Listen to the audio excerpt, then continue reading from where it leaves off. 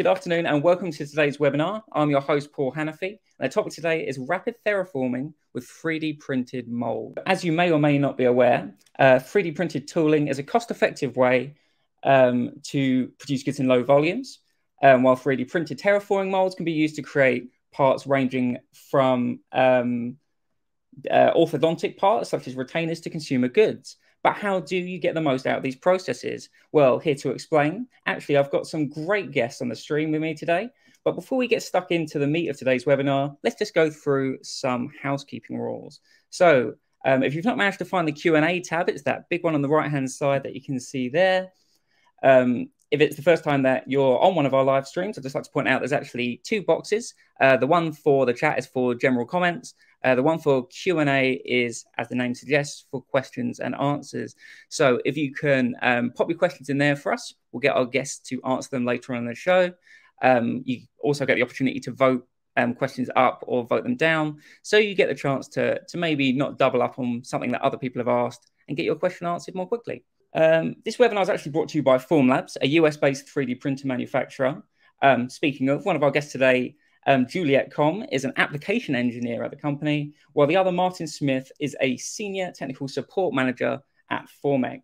So without further ado, I'll introduce Martin and Juliet, who will talk you through rapid thermoforming, if I can say it, with 3D printed molds.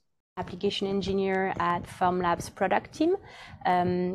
My job is basically doing research on application for manufacturing and engineering, and working closely with users and industry experts to develop workflow with 3D printed parts. I will be co-presenting today with Martin Smith, and I will let him introduce himself. Hello, everybody. Martin Smith here. I'm a senior technical support manager at Formeg. I've been with Formeg for about 15 years. My background is industrial design and also manufacturing in the vacuum forming industry. Hopefully we can help you today. Thanks, Martin. Very excited to be presenting with you today. So the agenda for today is I'm going to start about giving some context about rapid tooling for low volume production. And then I will explain the workflow of using 3D printed mold for thermoforming. I will show a few user stories, and then I will hand the floor to Martin for best practice from Formeg, so industry experts. And at the end, we'll have a Q&A session where you can ask questions to both of us. All right, so just let's give some context about rapid tooling for low volume production. I would like to very quickly introduce the process on thermoforming. I have also a short video to show. So thermoforming is a set of manufacturing processes that heat and form sheets of plastic onto a tool. So you can see on this video the type of part that are being done.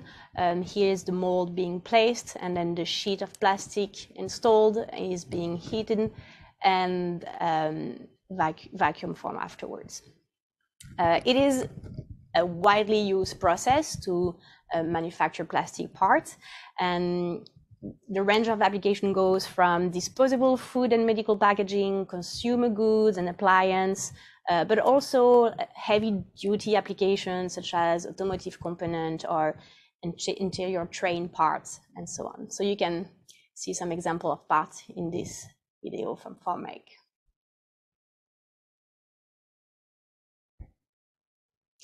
And traditionally, tools, or the tool or the mold that are being used for thermoforming are fabricated from by CNC machining metal for large production, or wood or composite board for smaller batch, such as foam or fiberglass boards.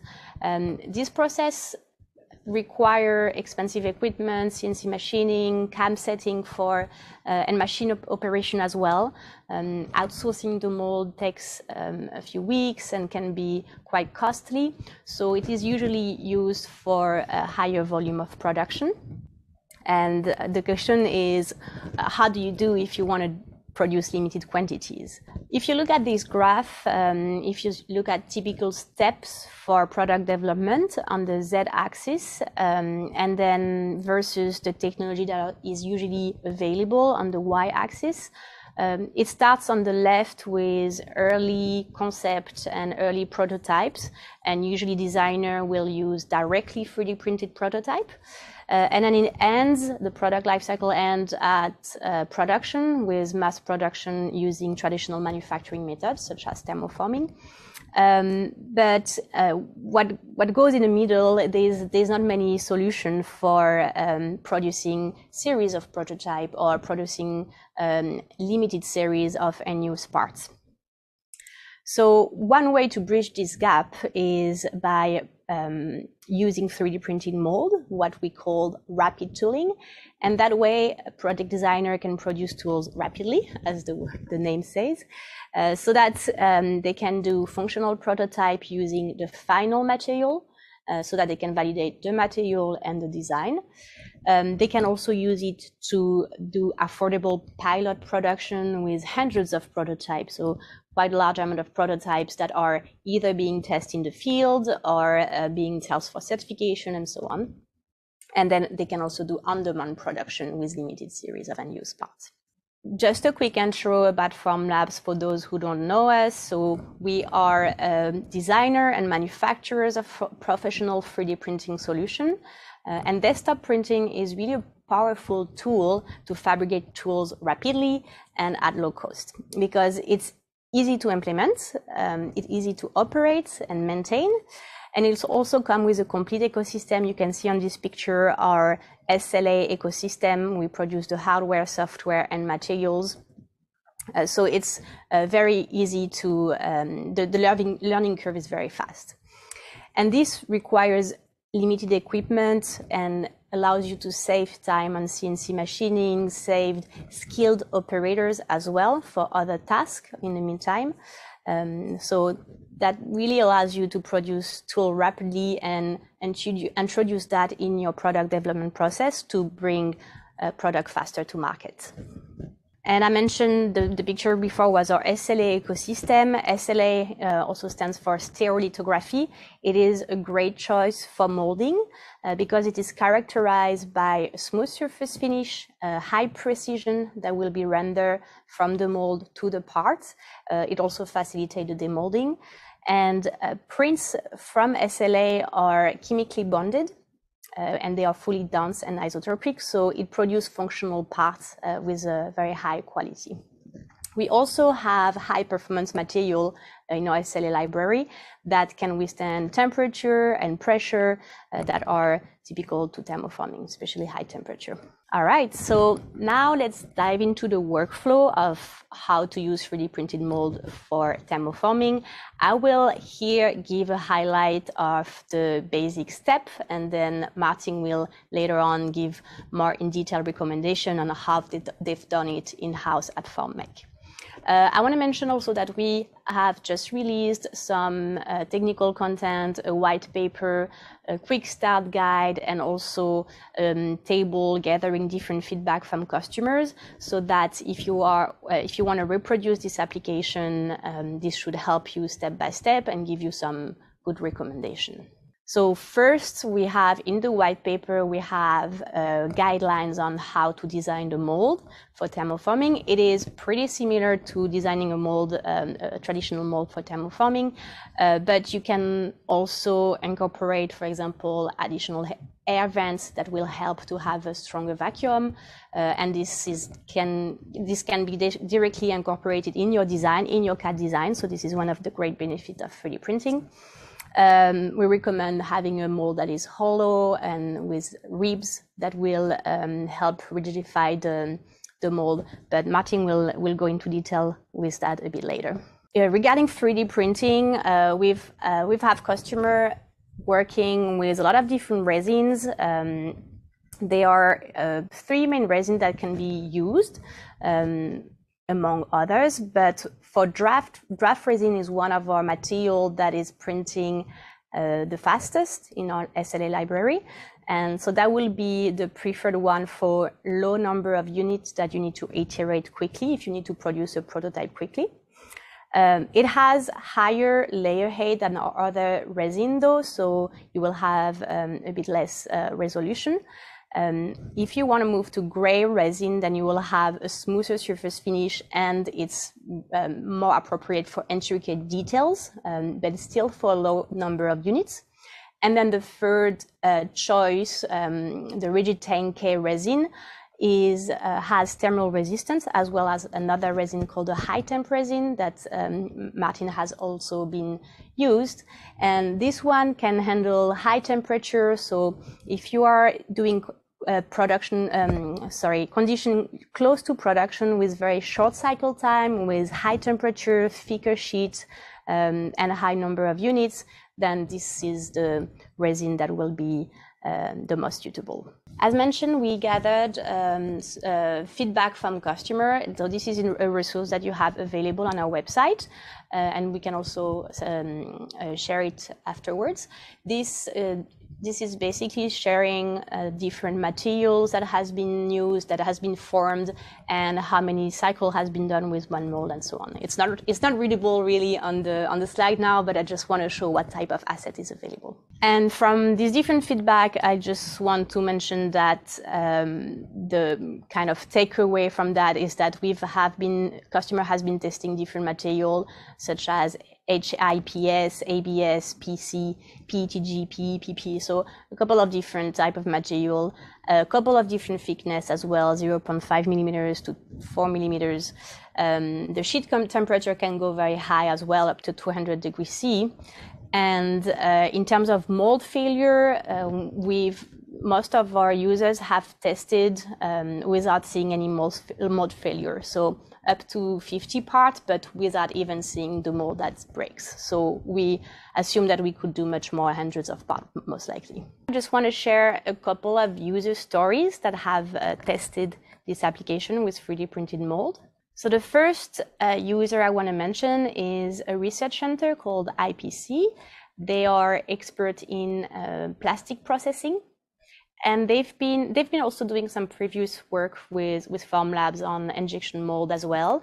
And now the latest project was to test 3D printed tool for thermoforming.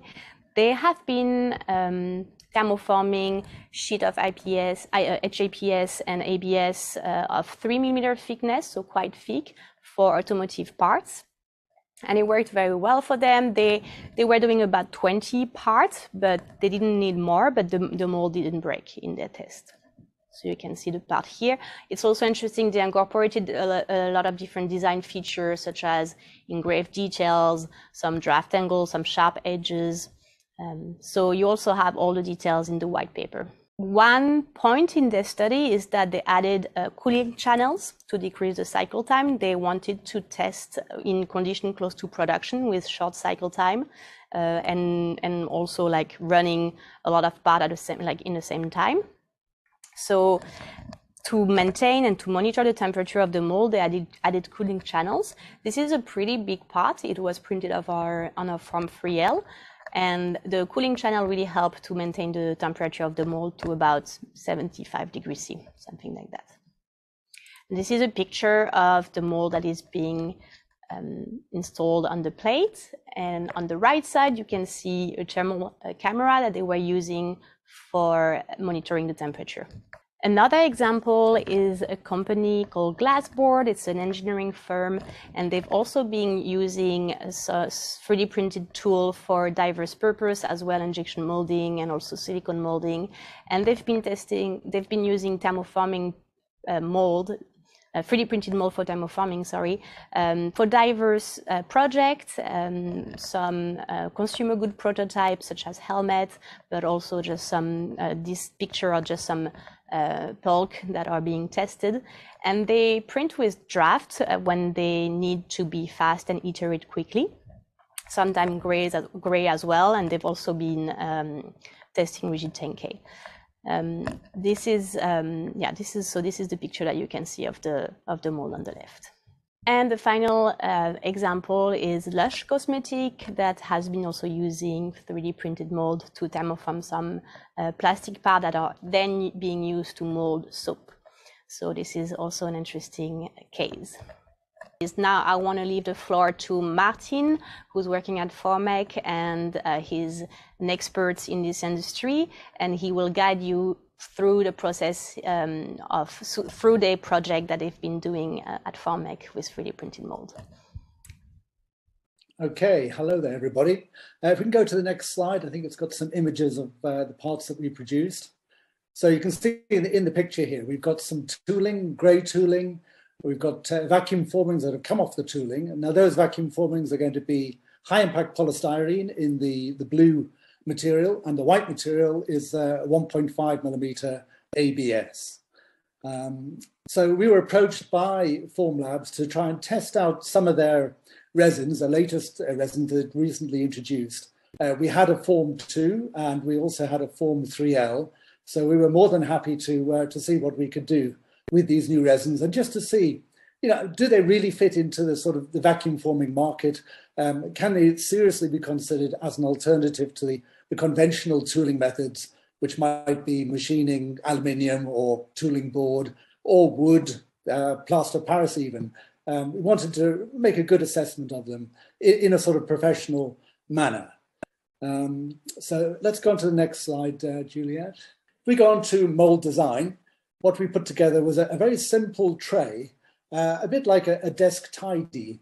It was only about 200 millimeters by about 160 by 42 millimeters. I needed it to be fairly small, so it didn't use up a lot of resin. And it had to fit in our little oven. So that's why I made it to that particular size, and mostly the ability to cure it after we'd printed it. But you can see from the drawing there that we had 3 walls across it, and then a thicker wall front and back. But it was important that we had those walls to prove just how rigid the material, or how rigid it wasn't. You know, if the material suddenly became flexible, we'd find out during our production run. So the wall thickness was about 6 millimeters at the top, and each wall had about a 3-degree draft angle on it. Now, at the front and back, where you've got the logos, they were a bit fatter. So on the inside, they would have 3 degrees, but at the front, it was more of a sloping front and sloping back, where we had Formlabs logo and we had Formlabs logo on the other side. Now, these logos is really just a bit of fun, just to see what definition we'd get and whether we could get nice, form the detail quite nicely. So we only went to about just under 0.5 millimeter in depth or in relief. So it actually stood proud, and we were forming over that. I mean, the main purpose of this test was just to see how strong the material was. So we put the logos on, and it turned out quite nicely. On the underside of the tool, in that bottom picture, you can see how I put a grid into the tooling design. Now, it was just purely to reduce the amount of resin that would be required. I thought it might also reduce the amount of time it would take to print it. But that grid also gives it quite a bit of rigidity as well. It tends to stiffen it up, because we just didn't know how the different materials would react once we started the production run. So I wanted to give it a fair chance of coping with the heat and the vacuum that's going to come under during a few hours of vacuum forming. Now, on the underneath there, you can see those little pads I've got. Now that is either for applying a double-sided foam tape. So if you're just doing a small run of maybe 5 or 10 vacuum formings, then the tool doesn't need to be necessarily bolted down or screwed down to the bed of the vacuum forming machine. So you just simply put double-sided foam tape on there, stick it directly down onto the table, and that should be fine for a small run. But as we were doing a run of 50 vacuum formings in the different tooling resins, we decided to screw those down. We screwed into those platforms where the tape would go. And we only went in probably 5 or 10 millimeters at the most, and that was sufficient to keep it nice and firmly attached to the bed of the machine. Now, another thing that we wanted to do was to try and put the vacuum holes. With vacuum forming, you have to have vacuum holes to evacuate all the air. So once you've heated up your plastic sheet, you've brought your tool up into the sheet, you've got voids on the underside that you have to evacuate the air. So that's why you put vacuum holes into all the corners. And these holes are only 1 millimeter probably in diameter. They need to go in all the corners and also along some of the long lengths as well. And then we also added the vacuum holes to the actual logo. So it wasn't a vacuum hole for every letter, but I may have had maybe 5 1mm vacuum holes in each logo, especially where you've got the letter O in the Formec. You can easily get air trapped in there. So I definitely put 1 hole in there to pull that vacuum out, to get rid of the air, to make sure that the sheet got the definition around that logo area. So doing the vacuum holes in the model, in your 3D CAD model, is a lot easier. Well, I think it's a lot easier than probably trying to drill it out later on. It does depend on the material that you're using. If you're using the draft resin or using the grey resin, then you probably can drill it out quite easily. But if you're using a harder material, such as the high temperature resin or the rigid 10K, then I think I'd recommend that you try and put your vacuum holes into the CAD model. And then the material size that we used quite a largish machine. I mean, it has about a 2-foot square forming area, which is about 620 by 646 millimeters. But we're only forming a small vacuum formed part. So what we do is to use a reducing window, which enables you to use a smaller sheet of plastic on a large machine. And that applies to most vacuum, definitely in our range. All of our machines will accept a reducing window to enable you to use a smallish piece of plastic. This means that you're reducing the cost, you're reducing the amount of wastage, and then also you can, with vacuum forming, have too much material so that you get webs, a buildup of material on the corners, excess material. So a smaller window, keeping it fairly tight, means that you're reducing that risk of the possibility of excess material building up and creating webs. But if we go on to the next slide, 3D printing and assembly, the time it took, it was roughly in the region of probably 18 to 20 hours to print these off. I just went with the standard settings that came with the machine. I didn't have the time to experiment. I just simply aligned the tool how I thought, yeah, that looks about right. I tended to use the wizard just because it seemed to be the easiest way. So I didn't refine or reduce the number of supports or increase it really. I just went with whatever the software said with Formlabs. And I must say, it is user-friendly. Yeah, anybody can use it, I think. I was really impressed with it. And even when you upload your model to it'll correct if it's got any problems with the model, any little pockets, even though I thought they were perfect. I mean, they still found issues with it, and the software within Formlabs managed to clean it up, which was great. So that gave me peace of mind. Now with the Form 3L, you've got 2 lasers that help to create this 3D printed model. And you've got a laser line running through the center, it's quite a subtle thing, but depending on how you present your model or put your model in the printer, that will determine where that line occurs. So what I did, I tried a few experiments. You probably can't see it on that bottom picture there, but there was a faint line running across it where the 2 laser lines intersected. So then I tried another one, just simply tilting the model up on its end and putting it just over one of the rear laser, and that got rid of the laser line altogether. But even if you do have a line, I did find that with all of the resins, you could sand it down to get rid of it if you want. But just to be aware that there is a laser line and you need to find the best way to angle your tool or your model before you print it, bearing in mind where that line is going to occur. And also you've got to bear in mind where your support structure is going to be as well. Because, at some stage when you've finished off your print, you're going to have to remove your support structure and it'll need a little bit of cleaning. So you need to put that probably on the area that's not going to be quite so visible if you can. Cleaning up was fairly straightforward. Compared to the Form 2, I don't know whether it generates more heat on the 3L, but it was a bit harder to sort of get it off the base plate. But I did, and then removing the actual support structure was straightforward, like any other print I've done before. Actual mounting of the tool, you can see in the top picture there, I've used machine screws. So that was for the harder resins. So you've got your high temperature resin, and you've got your rigid 10K resin. And we just found it could be more brittle. So we tend to drill a hole and then drill and tap into the actual tool and then use a machine screw. But with the bottom tool you can see there, that's the grey resin. So for that, we'd use a twin fast wood screw. And we just used, I think it was about 3.5 mil diameter. So we just drill a pilot hole of about 3 millimeters, and that would just grip it sufficiently to hold it nice and tight without sort of cracking it or causing any problems. But definitely we found that was the best way of holding. If you're doing any production run with a vacuum forming tool on a machine, you really need to secure that tool down. So you really need to bolt it down or screw it down in some way.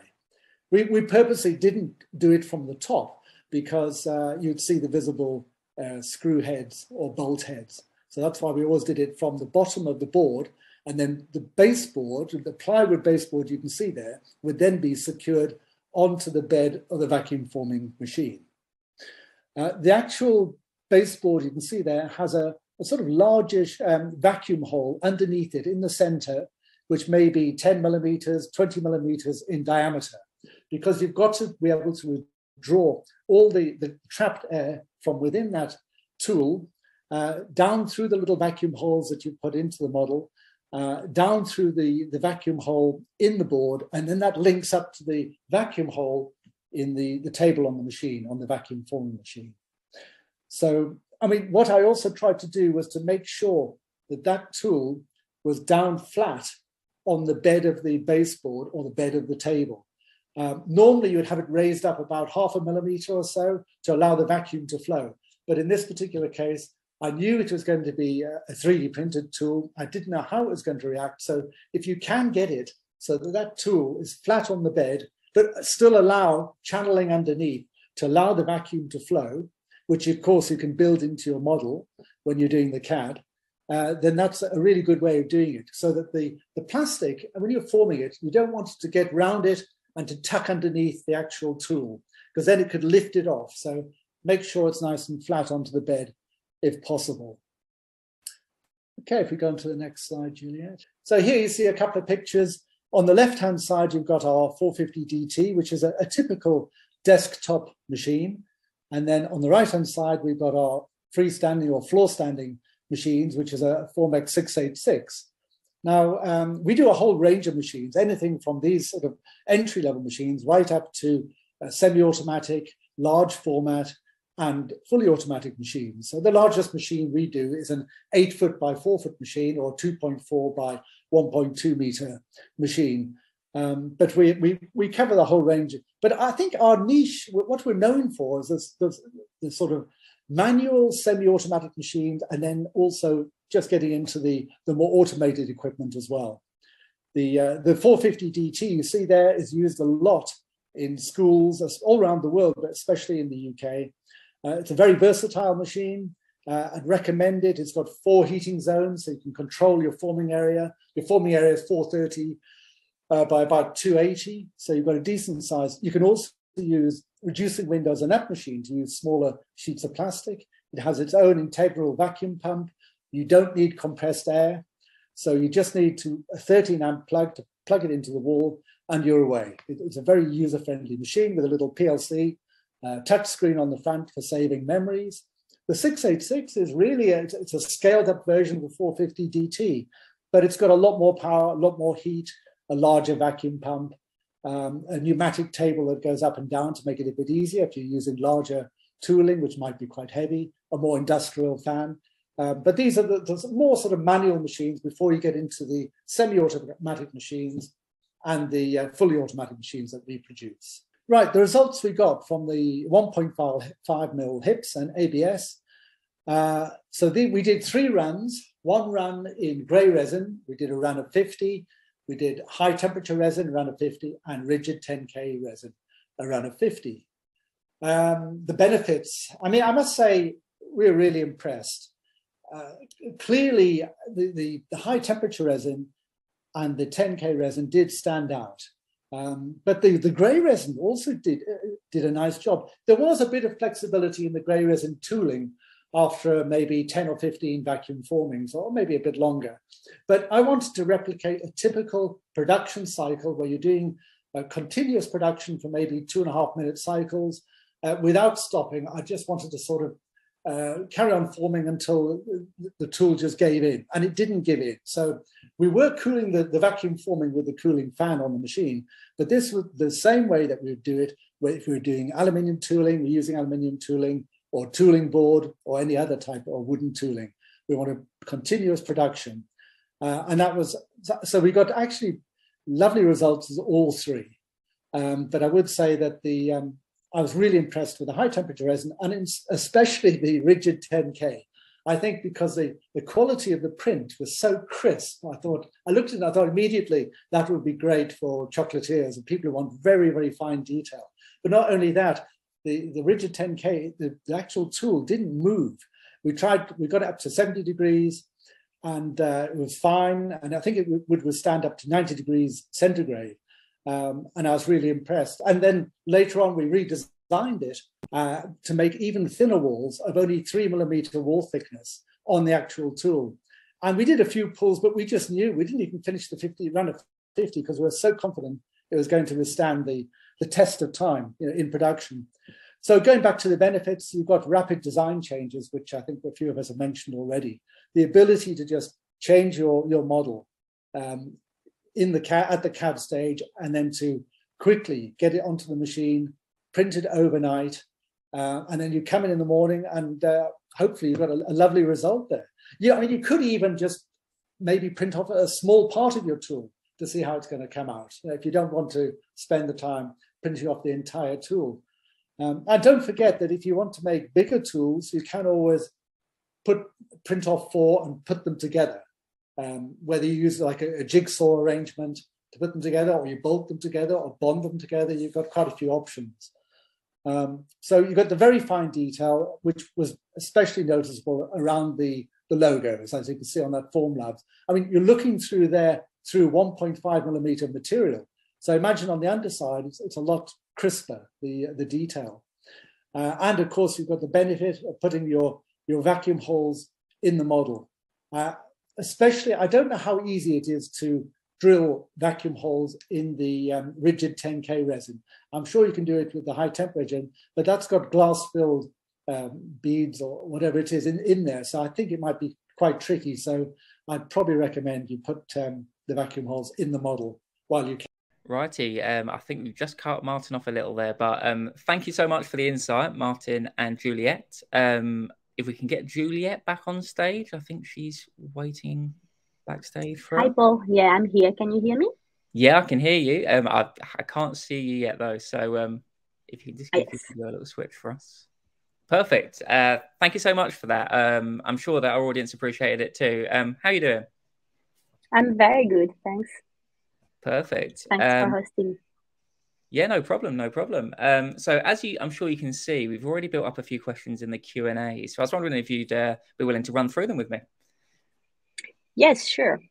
Absolutely. So if we start from the top, perhaps, I think Georgia got in first. And it's something that I noticed as well. You ran through some of the differences between the materials there. Georgia asked, what are the pros and cons of using rigid 10K versus the high temp resin when it comes to thermoforming molds?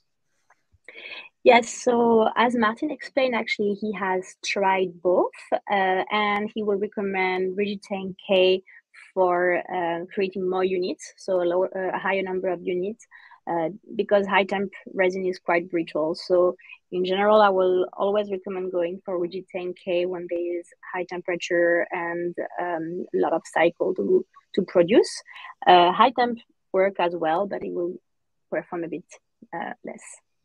Okay, interesting. And Nicolo asked, how do they compare in lifetime versus metal parts? So cost per unit of produced parts at the end of resins, that's what he asks. Yeah, so we have tried up to 50 units and the mold didn't break. So we probably go up to hundreds of units. This is for low volume application, though. This is not to do mass production. But seeing how the mold was, like the state of the mold after 50 iteration, we believe that you could go easily to hundreds of units. So what sort of application would you be talking about? So we talked a lot about consumer goods earlier and that sort of stuff. In consumer goods as an example, would you say be able to go into the hundreds there? Yes, so if you need to either to do limited series, but I think the most used application will be to do series of prototype and pilot production. So you need to do like probably hundreds of prototype for this use case. And then I also saw that there's also a question about dental application. So for that one, this is also like a big application. We have a complete guide and a complete dedicated team for dentistry. And I will actually post that in the chat, the link to the dental guide so that you can see. So dental application is a bit different because you usually need to iterate only once on the mold. So you don't have the question of mold lifetime. But yeah, this is definitely a very popular application for thermoforming. Sure. And something I picked up on you, something that you said earlier in your presentation. You mentioned some difference between thicknesses of materials. How does that affect how the end part performs? The thickness of the part, the geometry? Yeah. Yes. So in general, we will recommend for designing the part to respect the rule for additive manufacturing. So we have some guidelines on design on avoiding really thin parts. And for example, rigid 10K perform a bit less for thin wall. Actually, this is an example where high temp resin will be a bit better for very thin mold and very fine details.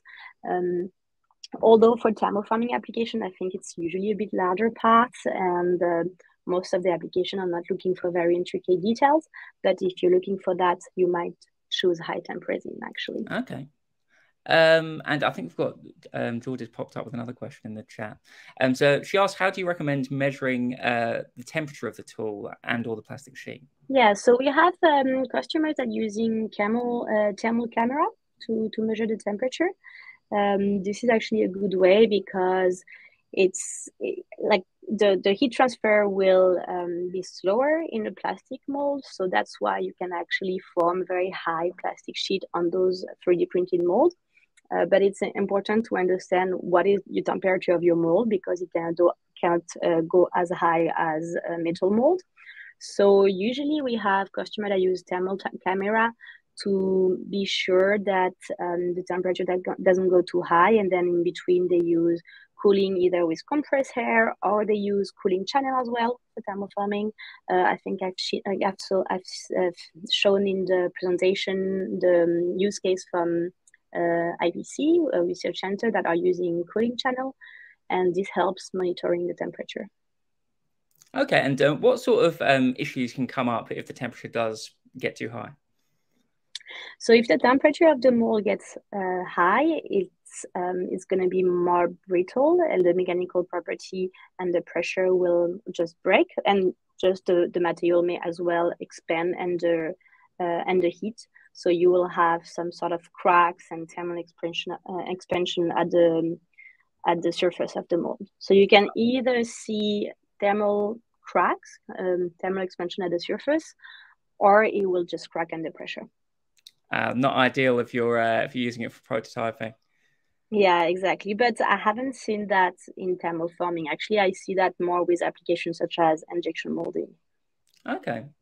And something else that Martin mentioned in his presentation, obviously he's not here to answer, but maybe I can put it to you. So you mentioned that sometimes you get kind of build-up that can occur in the mold, and Formlabs software helped him get around that in the way that they use your technology. How does the software work? How does it do that?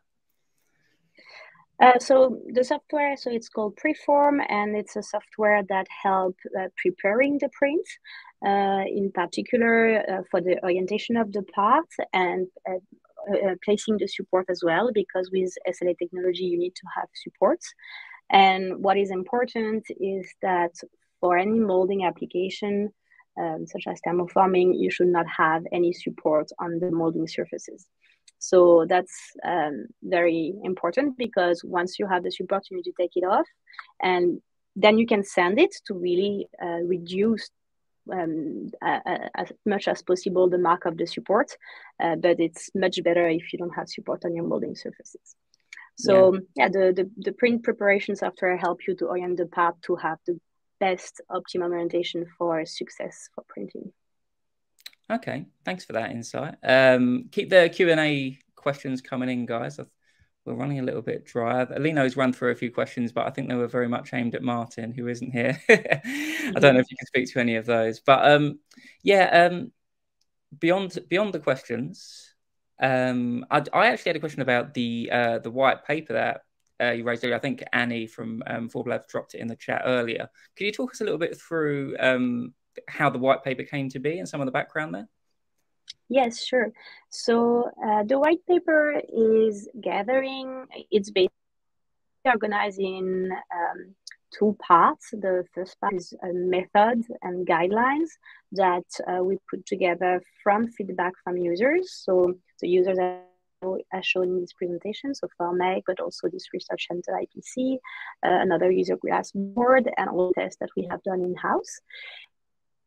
And so the first method is, the first section is really giving method on how to design, how to print, how to choose the right material, and how to optimize your process to increase the longevity of the mold and have the best results. So for example, you will have information on, I saw a few questions that are very specific to design. So such as what is the diameter of the vacuum hole? So in the white paper, we recommend from 0.5 millimeters to 1 millimeters. I believe Formlabs was using 0.5 millimeter or 1 millimeter. There's also recommendation on draft angle. I've seen a question about that. So as much as you can, draft angle will be better. So minimum 2 to 3 millimeters, but if you can do more, it's even better. So you have all this kind of information, also some sort of design feature to incorporate just to facilitate the process. Okay, and have you found that it's really facilitated new customers adopting your technology recently using these guides? And do you find that it's kind of made the technology more accessible? Yeah, I mean, so we just launched it very recently. We launched it last month, actually. So people are actually very excited about it and very interested in asking a lot of questions. And I hope this white paper will help people to do it and to be successful at it. Okay, hopefully you're right. Yeah. So there's always one question off the grid, but Jerry asks, would it be possible to mold the human body as a whole? there's always one. Would it be possible to mold the human body as a whole? Well, so you would like to scan? I mean, you can do, obviously you could do scanning and then printing it. So, but we have limitation in the size of the printer.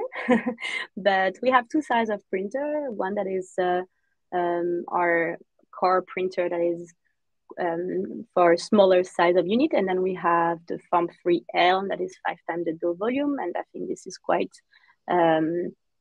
suitable for packaging application, but also automotive application and so on. So yeah, I guess that would be the limitation of the size. Well, I don't think we're going to see this anytime soon, are we? Sorry, Jerry. So yeah, something else that I picked up from Martin's presentation. Sorry to be firing all these questions at you. I'm sure Martin's very busy, otherwise we would have got him on as well. But you mentioned kind of the benefits of using things like drill and tap screws to hold the part in position on the Thermoforming machine. Is that something that you think that customers will adopt more moving forwards, or is this just something that specifically made sense for Formlabs? No, I think this makes sense. All of our resin can be drilled, can be tapped. But one thing I want to mention is that the benefit of 3D printing is that you can incorporate that in the design. So you can actually incorporate the fixture hole. And this is actually what Formlabs was doing as well. But when you can have less accuracy on dimensional accuracy on a 3D printed than on a machine metal mold, that's for sure, and that's something to be aware of. So you might want to groom it afterwards and just arrange, like, do some quick drilling on your hole to have the perfect dimension. So I do recommend to maybe just groom your print afterwards to have the perfect circle. Okay, so we might see more of that moving forwards. So as I mentioned, guys, we've still got some time left, so do keep getting the questions in on the Q&A. Lena, who's a very keen contributor today, has popped another question in for us. So they ask, has there been any exploration in negative terraforming? AKA yes. vacuum forming. AKA, sorry? Reverse vacuum forming, if I can say it. Yes, we have, I think Formlabs actually have done both. Are you talking about, I'm just seeing a comment. Yeah, negative terraforming, I think she calls it. Actually, I'm not aware of that. Okay. We have experience with pressure forming and vacuum forming. I don't know if Formlabs has tried any negative thermoforming. Well, it might be one that we have to pick up with them later on. We do have a networking session after the event, which I was going to bring up later on, but I might as well bring it up now. So there might well be somebody in the audience that has some knowledge of the industry or knowledge of some of these applications. So do stick around afterwards if you're looking for a bit more insight there. So as I'm sure you can see as well, Juliet, Mark dropped a question for us based on what Martin rounded his presentation off on. That you mentioned that a chocolatier could benefit from the technology, and that he says he has aims for a chocolate mold, although undercuts and finishing of model material prove problematic. Is this an area that you think that your technology can help in? Yes, so it can help, but it would be to 3D print the pattern and mold, then thermoform the mold, because in terms of food safety, there might be some issue with this. But we have example of printing pattern and then vacuum forming the mold on top of it. Okay, so there's potential there, but obviously the cross-contamination risk with food manufacturing adds another factor there, doesn't it? Yeah. We don't have any food safe material certification on our materials. Okay. All right. Well, thanks for cluing Mark in on that one. Actually, I had a question for you regarding the end of your presentation. You skipped very quickly through an application of the technology around Lush. Tell us a bit about how they adopted the technology, because that's not obviously from the usual dental kind of applications that you might see it used. Yeah, so I mean, actually, we have a few different cases of company, usually in general product designer, that will be exploring mold making. So any type of to make soap. This is definitely one of the application that we see a lot, and Lush was doing that in their product design process, and they've been just creating that to make some series of custom soap, and they were just doing the free printing the pattern, vacuum forming the part, and then pouring their soap into that. So it was actually a very cool project that they were doing, and I think this can be really applied to a lot of different products. Yeah, I think sometimes when you have an application off the wall like that, it kind of it's attention grabbing, isn't it? It might sometimes opens a new potential bag of applications. Neil actually is asking in the Q&A more about maybe a more traditional application of technology. So he says, how could the technology be used in the production of car parts, such as things like bumpers? Yeah, so the case from IPC, this research center, it was like a test part for automotive. So they actually made up for one of the partner that wanted to verify that you can do that for automotive. So they were actually using the molding condition close to production usually used in the automotive sectors. So this is definitely something that can be done for automotive parts. Okay, interesting. Sorry, he's commenting in real time. Well, Lino says there might be size limitations to that. Is that something that you subscribe to? That you can print up to the head. So she says there might be size limitations to that. Size limitation, definitely can print up to the size. Yeah. Sorry, can you repeat? I was reading the question in the same time. It's fine. So I think maybe they're just pointing out that there might be some size limitations to things like automotive parts. Do you think it might be better suited to maybe other kind of smaller automotive parts, or? Yeah, exactly. It can be used for small automotive part, and for sure the Form 3L will be the right printer to use for that. You may as well print it several parts, actually. If you really want to print something big, you could have printed in several parts, then you assemble. That works also well. We have some customers doing that. Oh, okay. So some customers we might hear more about fairly soon. Yeah. Well, let's see if we can give more detail. But yes, we've had some customers doing it. Okay, fabulous. I think our Q&A is running a little dry. I mean, is there anything that perhaps you want to add about the technology that I've not asked you so far about kind of potential moving forwards? Where do you see it being applied moving forwards? So actually, I just see a question about someone asking more info about injection molding applications. So maybe I can just talk a little bit about that, as it's related and definitely more complicated. So we've also been doing a lot of work on injection molding, similar type of study with gathering feedback from different users, and we put it together in a white paper with design guidelines and different case study. And we also have a table that gathers different molding conditions that users have been doing. So this could be a very good reference if you're interested in injection molding, to see what type of material has been used with 3D printed mold and what type of temperature and pressure can be done. But so far, we have pretty good results also for low volumes, so about hundreds of units. This is also the same sort of application, doing series of prototype or doing just a few prototype to test the final material and to test your design before committing to investing into a metal tool. We have, obviously, there are some materials that are much harder to process than some others. Polypropylene, TPE, PEs, those ones are very easy to process, and you could easily expect hundreds of parts from them. But material like polycarbonate or some charged polyamide, for example, those ones are a bit difficult. TPU as well are a bit difficult to process. You can do a couple of parts depending on the mold geometry.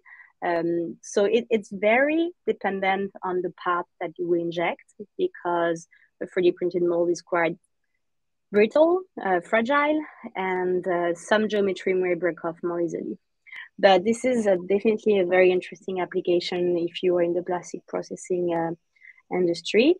And if you are just producing some product and need to prototype, you also have solutions for desktop injection molding that is quite interesting, and using some small injection molding machine and 3D printing the mold. So we have a whole page on our website for injection molding, so you can have a look at, have more information, find the webinar, white paper, and so on with more guidelines. Perfect. I think that's definitely something worth checking out if our audience members haven't already.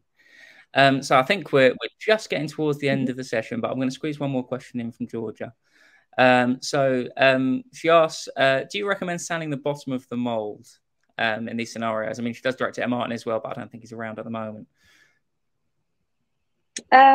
This is, if it's the surface that is not being molding surfaces, I don't see the use, except if you need to fit it into something. So if you have a board that you want to fix into inside, so I'm actually thinking in injection molding is more common because you fit your mold into a metal frame, and you often need to sand the outside to really have it fitting in the frame. For thermoforming, I don't have any feedback from users that have been sanding it, but yeah, it will depend on if you need to fit it to the board or to a frame. So it depends. Absolutely. Yeah, it will always depend on the machine that you're using and your setup. Okay. All right. Well, as I mentioned, we are coming to the last few minutes, so I think we're going to have to leave it there. But once again, I apologize for those of you that were with us here earlier. We had some technical issues that meant we started a little late. But I appreciate you all joining us. Most of all, I appreciate you joining us, Juliette. Thanks for your insight today. Sure. That was a pleasure. Thanks, everyone, for joining. So the video will be made available for replay if you missed the start, or if you'd like to share it with colleagues later on via the 3D Printing Industry YouTube channel. For those wishing to continue discussion, as I mentioned earlier, we will be having a network session, so do stick around if you want to get involved in that. And yeah, I'd just like to finish by saying thanks again to Martin and Juliette for joining us today, and thank you everyone for joining. We'll see you again soon.